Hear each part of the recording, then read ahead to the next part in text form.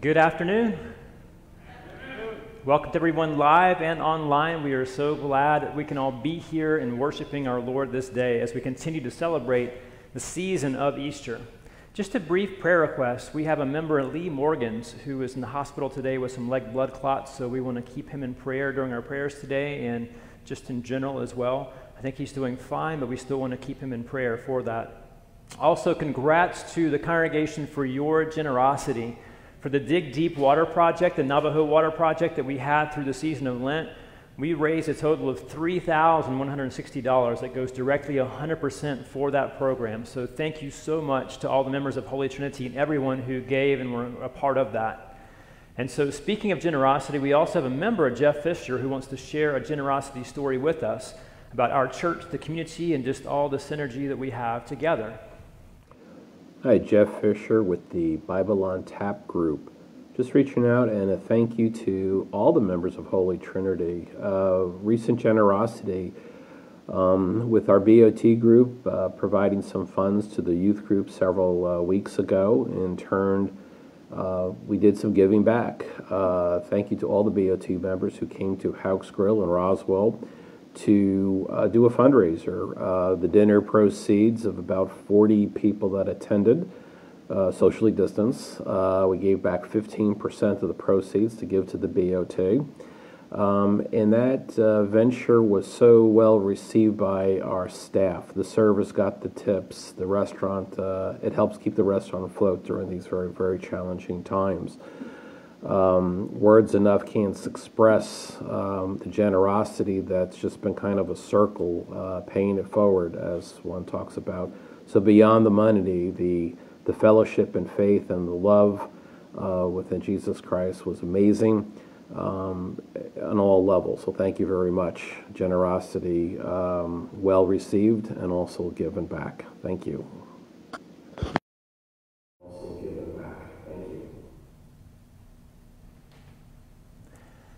And we also want to say thanks to our Bible on Tap men's group, too. They've been so generous in so many ways. I believe they will even be helping to fund an upcoming year-long stewardship program, too. So there's so many things the Bible on Tap group has done, so we are just thankful for that. Also, for those joining us live, please join us in the singing of all the hymns, the songs. We are just ready to be in worship together. For those in person here, please join us for the chorus. So we still have some safe distancing with that. And I know we want to be able to sing all of it, but remember there are a lot of Lutheran churches here in the area that aren't singing anything. And we're stepping out beyond that recommendation too, but we believe we're still doing so very safely. So when you see chorus on there, jump in with us, okay? Great. And with that, let us begin with our opening song. Jesus, let your kingdom come here. Let your will be done here in us.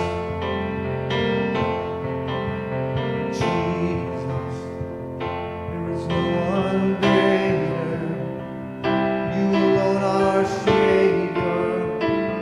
Show the world your love.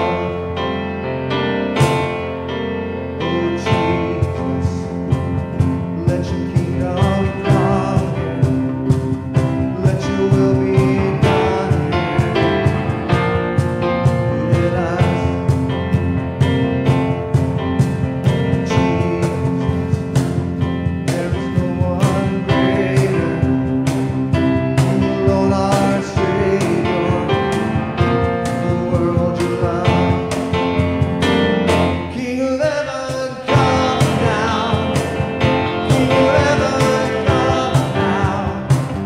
Let your glory reign, shining like the day. King of heaven, come. Rise up, stand against us. You are strong to save in your mighty name. King of heaven, come.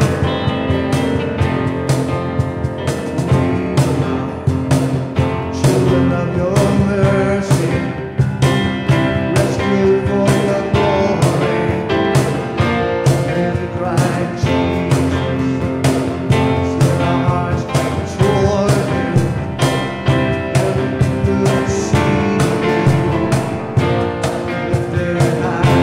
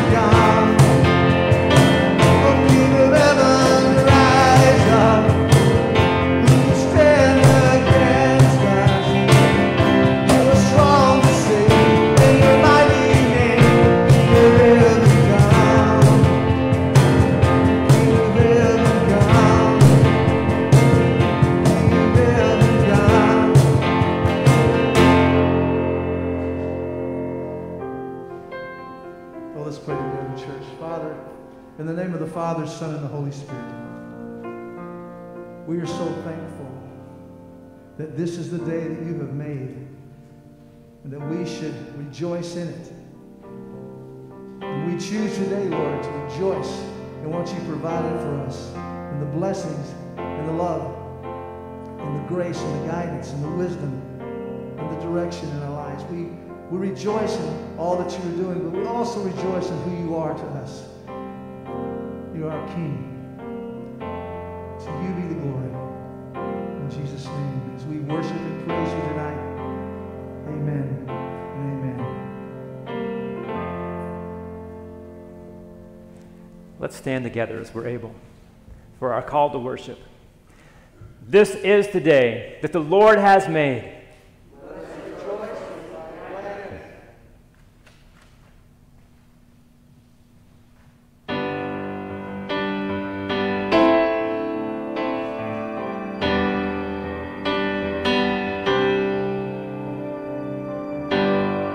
Carried a burden for too long on my own, and I wasn't created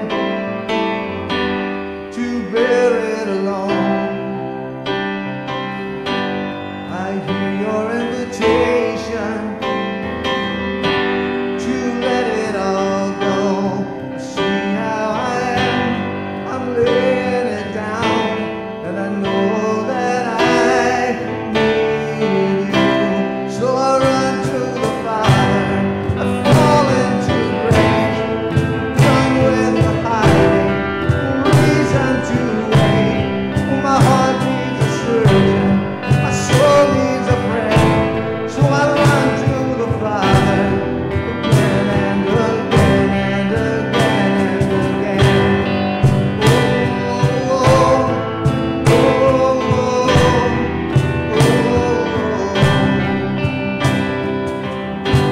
Lord, you saw my condition, had it planned from the start.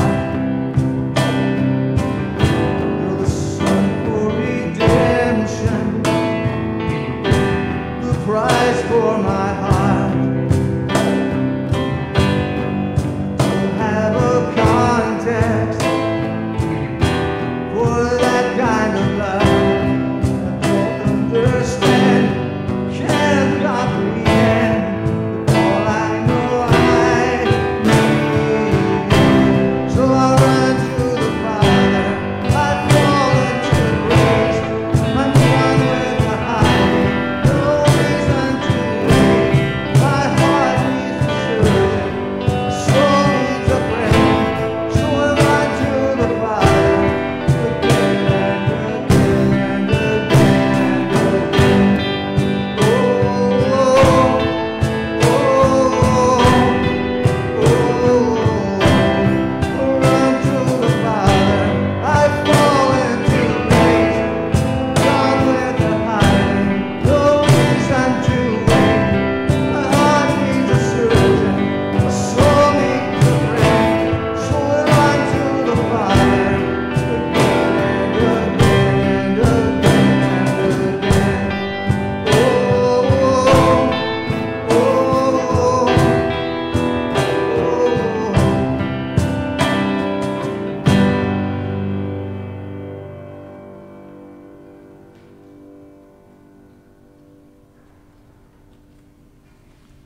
We confess our sins to God and with each other. God of mercy and love, forgive us for turning away from you, for putting other things first in our lives, for the things we've done and the things we've left undone, for not loving you with all our hearts or our neighbors as ourselves. Heal us, forgive us, and strengthen us to walk in the light of your love again. Amen. Jesus Christ is the light of the world, the light no darkness can overcome. In his name, receive the good news that you and all who turn back to God are forgiven, blessed, and renewed to live and love again. Amen. Please be seated. At this time we continue with our offerings. We remember from the scripture tonight, if we're going to hear in just a moment, that this whole message, this Easter message, was that Jesus was given to die for us and be raised from the dead on that third day.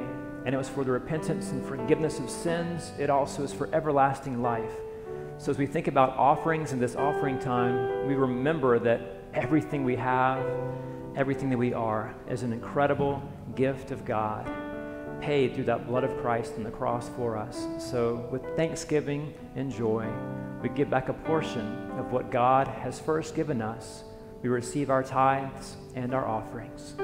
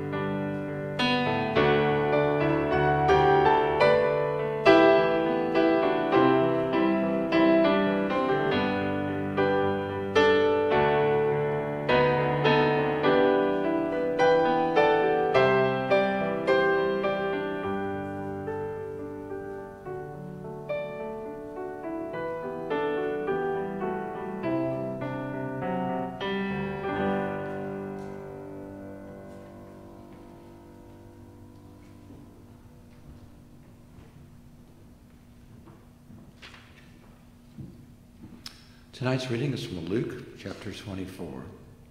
Jesus himself stood among the disciples and said to them, "Peace be with you." They were startled and terrified and thought that they were seeing a ghost. He said to them, "Why are you frightened? And why do doubts arise in your hearts? Look at my hands, look at my feet. See that it is I myself. Touch me and see, for a ghost does not have flesh and bones, as you see that I have." And when he had said this, he showed them his hands and his feet. While in the joy, they were disbelieving and still wondering. He said to them, "Have you anything to eat?" They gave him a piece of broiled fish, and he took it and ate it in their presence. Then he said to them, "These are my words that I spoke to you while I was still with you, that everything written about me in law of Moses, the prophets, the Psalms must be fulfilled." Then he opened their minds to understand the scriptures. And he said to them, "Thus it is written, that the Messiah is to suffer and to rise from the dead on the third day, and that repentance and forgiveness of sins is to be proclaimed in his name to all nations, beginning from Jerusalem. You are the witness of these things." Thus ends the reading.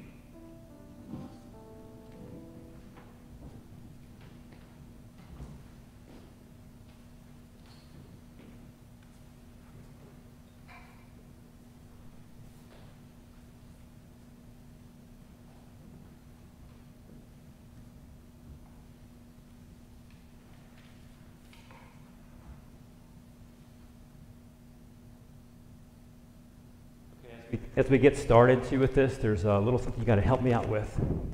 You got to finish the line for me, okay? If there's something strange in the neighborhood, who are you going to call? Thank you. Yes, you got it. Great. So the title of the sermon is Ghostbuster for today. And we'll get a little more to that in a moment. But I'm just curious, since the gospel today deals with the idea of a ghost and the disciples thinking they'd seen a ghost, how many people here are willing to say that they've seen something or experienced something a little bit paranormal that you have no idea for sure about what happened? Anyone willing to admit that? Maybe a couple. I've had something myself, so I'm going to see if somebody else has too. And this was when Dina and I were living in Oregon, and we were in the Portland area in Tigard, Oregon. And we've been in the house for about a year. And all this stuff happened in our master bedroom. Don't know why, it just did. And so we're in the master bedroom, and we have these little end tables at the end of the bed, little corner kind of tables, and they're more kind of old-fashioned. They were hand-me-down. They're to kind of have the face plates, the metal plates on one side and the metal handles on the other. So when you pull them open, you kind of clink back and forth with them sometimes. So sometimes we'd be lying at night, And suddenly both sides would go clink, clink, clink, clink, clink, just by themselves. This is before we had kids, anything else, just totally by themselves. So the first thing I thought what this might be was not a ghost or anything like that. I figured it's probably seismic activity. We're in the Pacific Northwest now. You know, when we got our house, I remember seeing with the from the inspector about the braces underneath the house and how they look to be able to withstand seismic activity. So I figured maybe it's just seismic activity. But each of the times this happened, we never heard any reports of an earthquake, and there didn't seem to be anything else going on anywhere else in the house shaking or that we felt either, just there. And so then I began to wonder, well, we also had some earth-moving equipment that was just down the street. There was another neighborhood being built and constructed. And maybe it was some of the earth moving, because every now and then you could kind of sense a little bit of something that would really move a lot of earth at one time. But that was during the day, and they never shook when that happened. And this, of course, is at night, and there was no activity going on there at night either. So that kind of ruled that out as well. And so then it got to be the case where oftentimes I might have been awake a little longer than Dina. She'd already been asleep, and so it's all right. Clink, clink, clink, clink, clink. I'm there awake. I'm like, Dina, wake up. Listen. Nothing. I did it again, same thing, nothing. And then we found out over time, every single time one of us spoke out or made any kind of sudden movement, it would just stop right then. Well, that didn't seem, the first time or two, it could have been coincidence. It was seismic activity or something else, and it just happened to be done the same time we started speaking. But on multiple occasions, every single time, when we started to speak out loud, it would stop. So literally, we would kind of just wait and be really quiet in bed, and we even got little, sign language gestures, and we'd go tap, tap, tap on their shoulders without saying anything if it was happening, and then we'd just listen and just try to figure out what it was. And so it would keep going in that case if we were just kind of quiet in the bed, tap, tap, tap, clink, clink, clink, clink, just keep on going for minutes on end. And so one of the times, actually several times, I decided I'm going to try to catch whatever this is, because there's some kind of action doing, it's not just moving by itself, something is moving it. So I would sleep on the edge of the bed and wait. And then if it started clinking, I would just all of a sudden go and grab at the handle as fast as I could. And I never got anything. But the weirdest thing was going from clink, clink, clink, clink, and as soon as I tried to grab, not just that one stopped, but the other one would stop too at the very same time. So it was really just kind of bizarre. So I'll let you think, what you want to make of the clinking of that. There were other things that happened too, but that was just one thing. Needless to say, I eventually had prayer in every single one of the rooms in that house, and had kind of an exercising of sorts. I have really naive, childlike faith, and believe very, very much in the power of God, and that God has power over all things material and spirit. So by the way, if you have anything going on in your neighborhood, I'm glad to come there too. It totally stopped after that. I have had a member or two of the church as well who have asked me to come in, which I have. I'll go to anybody's attic, I'll go to a basement, I'll go to a graveyard, wherever it might be. But I am not the Ghostbuster in the story. I'm just the vessel. The Ghostbuster is the Lord. 100.0% of my childlike absolute faith with this comes from knowing and trusting that God is there in our midst, and that God is the God of everything.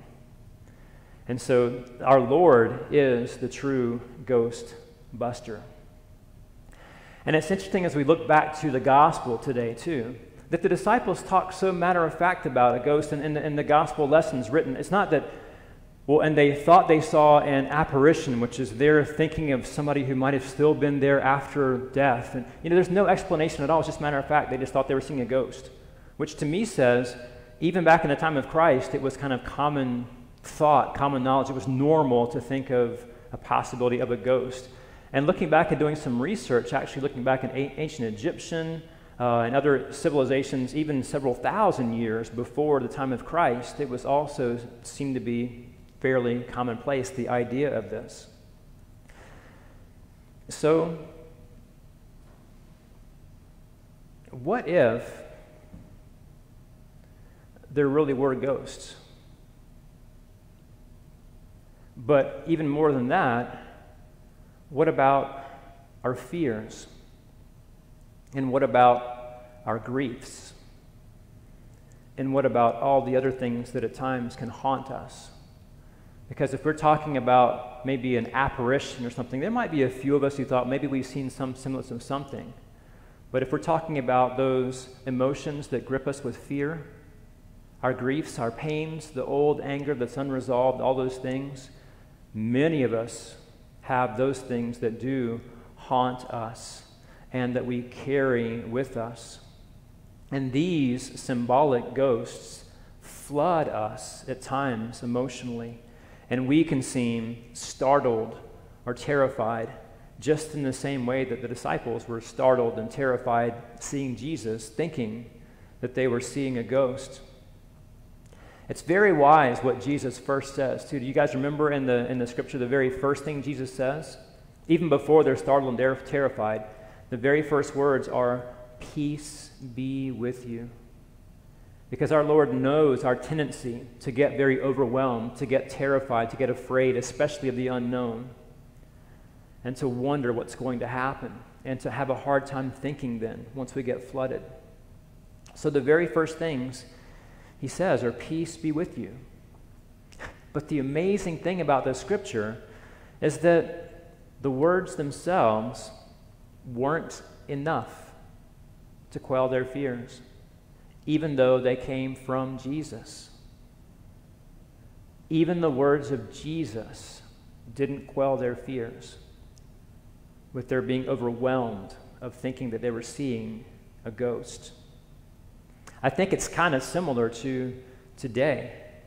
So much has changed in our lives so quickly, and there's been so much fear in our society now. It's been so induced that I bet that either you or someone you know close to you has been or is now gripped in fear.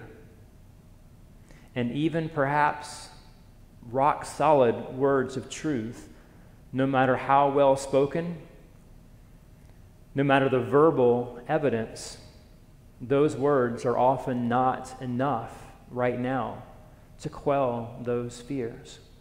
Anybody have or know somebody that way that is so afraid that no matter what the facts are, no matter how you say it or how it's being interpreted, they just can't hear it? They're just going to be afraid right now. Fear brings out ghosts and apparitions in our hearts, and sometimes even before our eyes. And if the fear is great enough, we might even get caught in believing that those ghosts are truly real.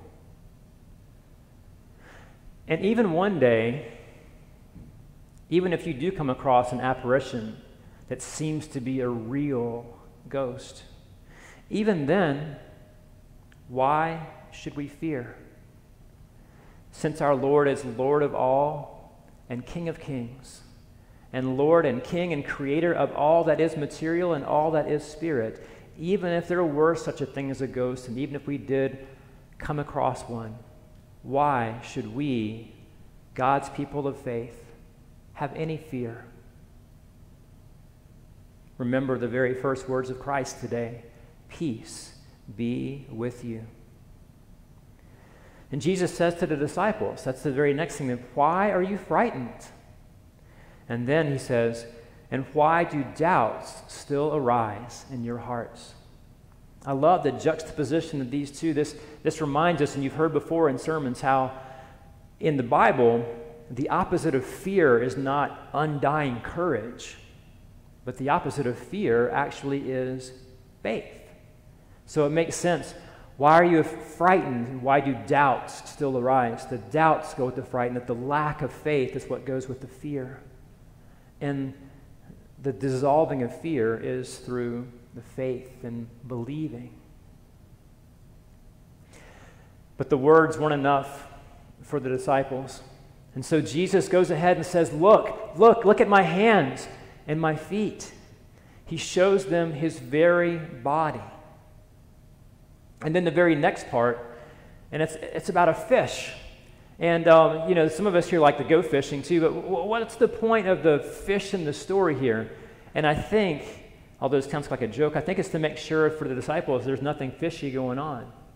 In other words, that Jesus really is real and true. I mean, why else is this kind of mundane thing said that comes next? It's while in their joy they were still disbelieving and wondering. He said to them, "Have you anything to eat?" And they gave him a piece of broiled fish, and he ate it in their presence. Why even have that in there? We have some big, huge stuff in Scripture, right? And part of this gospel is some big, huge stuff too. He ate a piece of fish. Okay. But it shows he is no apparition.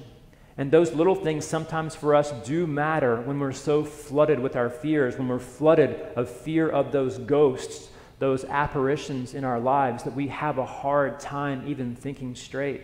Sometimes the words themselves, even from Jesus, appear to not be enough. Sometimes we need to see his hands and his feet and to know that he is real and with us. And this is just what our Lord does today for the disciples. And it is that point that he opens their minds to the Scripture, it says, so they could see these things he was talking about. That it was written that the Messiah was to suffer and then to rise from the dead on the third day. And that repentance and forgiveness of sins is to be proclaimed in his name to all nations, beginning from Jerusalem. And then he says to the disciples, you are my witnesses to these things. We are called to speak out, to speak about Christ.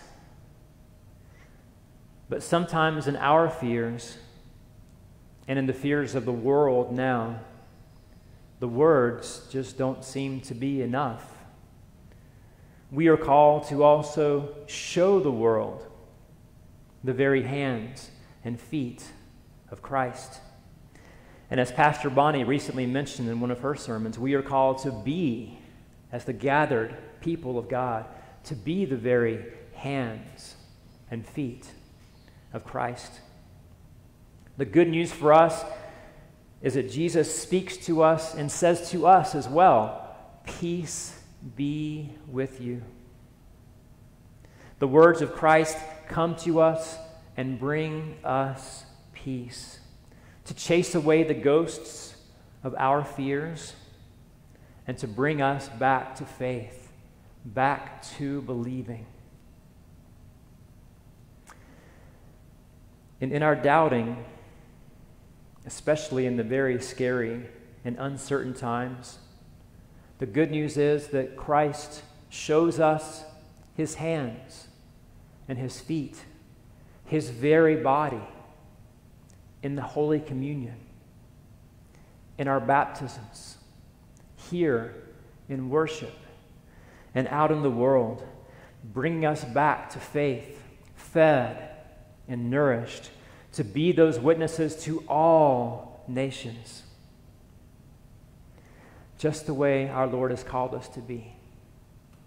And this is our gift, to be able to do that. He brings us those words of peace, and he brings us his very hands and feet, his body, so that we then in turn can be that gift to others. So in thanksgiving and in love, let us step out in courage and with faith, the kind of faith that comes from our Lord, to speak his words of peace and to be his hands and his feet, living, physical, faith-filled witnesses, proclaiming his good news to all nations. Amen.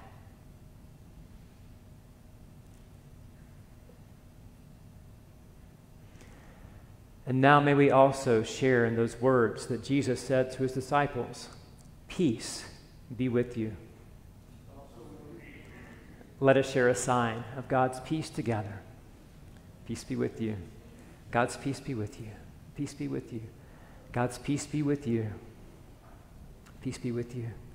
God's peace be with you. And now with one voice we share in the words of our faith, the words of the Apostles' Creed. I believe in God the Father, the Almighty and all-powerful Creator of heaven and earth. I believe in Jesus Christ, God's one and only Son, who was conceived by the power of the Holy Spirit and born of the Virgin Mary. I believe Jesus suffered at the hands of Pontius Pilate, was crucified, died, and was buried. He descended to the dead. 3 days later he rose again. He ascended into heaven, where he is seated at the right hand of God the Father. and one day he will return to judge the living and the dead. I believe in the Holy Spirit, the one holy church, the communion of saints, the forgiveness of sins, the resurrection of the body, and the life everlasting. Amen.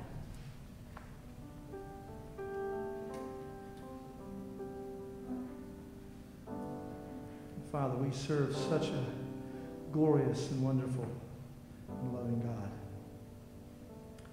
We've gathered here tonight to give you worship with our hearts and with our lives, and to lift our voices to you in praise. And we thank you that you are here with us and among us tonight.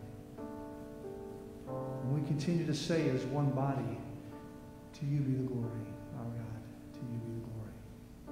And we pray together tonight the prayer that you taught us in Scripture.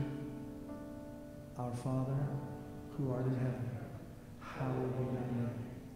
Thy kingdom come, thy will be done, on earth as it is in heaven. Give us this day our daily bread, and forgive us our trespasses, as we forgive those who trespass against us. And lead us not into temptation, but deliver us from evil. For thine is the kingdom, and the power, and the glory, forever and ever. Amen.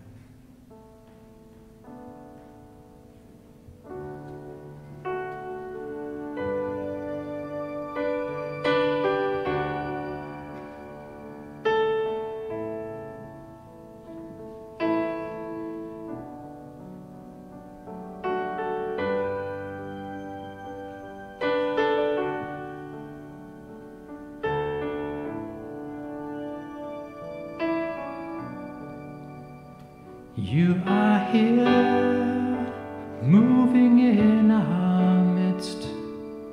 I worship you, I worship you. You are here, working in this place. I worship you, I worship you. You are here, moving in our midst. I worship you, I worship you. You are here, working in this place. I worship you, I worship you. You are waymaker, miracle worker, promise keeper, light in the darkness, my God, that is who you are. You are waymaker, miracle worker, promise keeper, light in the darkness, my God, that is who you are. You are here, touching every heart. I worship you, I worship you. You are here, healing every heart. I worship you, I worship you. You are here, turning lives around.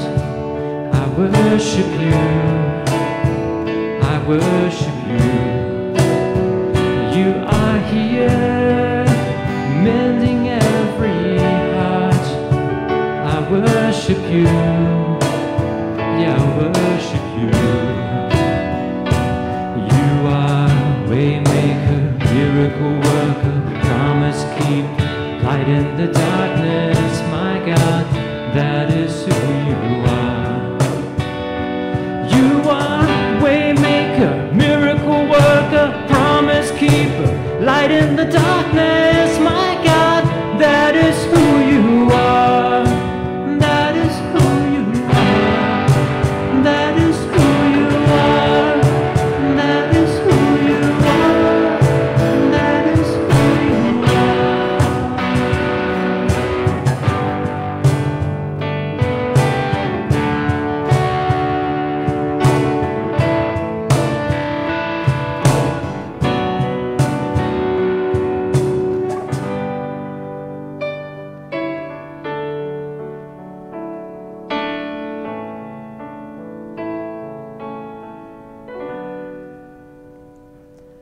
Now may the Lord bless you and keep you. The Lord make his face shine on you and be gracious to you.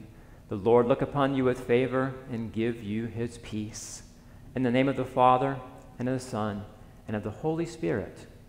Amen.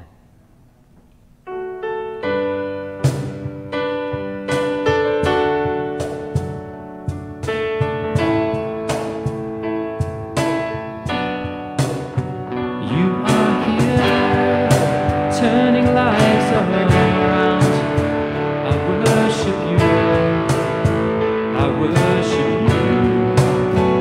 You are here, mending every heart. I worship you, I worship you.